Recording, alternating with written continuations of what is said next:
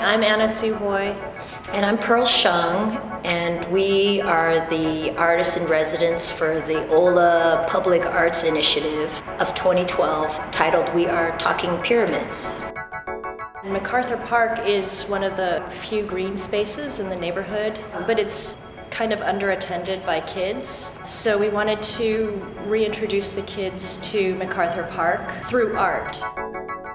Usually we were making them do things that they had never done before, like performing in front of a video camera or shooting video or moving their bodies in space, like doing movement exercises or coming up with text collage.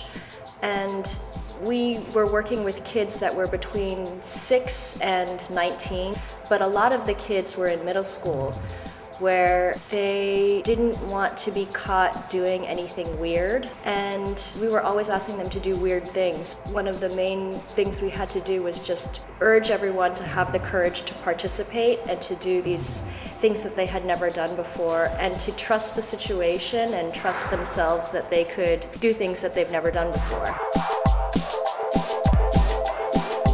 We were able to invite 4 visiting artists to host one of the workshops. They kind of brought what they do in their artistic practice to share with the kids. Hi, my name is Emmanuel Galvez. I'm an artist in residence here at HOLA, and I'm also an alumni.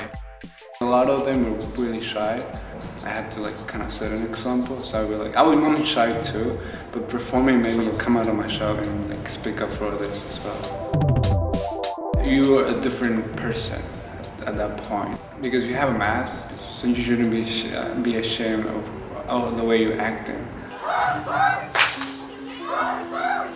My favorite part was when we went to the park at MacArthur Park and we were recording sounds that was in the environment. I used to go to the park less, but now I go more often to ride my bike or fish. I was nervous because there's a lot of people in the community coming. I prayed and then I did it. It was fun because we got to perform with Jade. She had a major in theater, and it was fun because she was like a professional. When we were talking pyramids, it changed my idea of public art. Because first I thought it was just art that was just sitting there in front of people, but then I realized it could be anything, like people, like sculptures, art.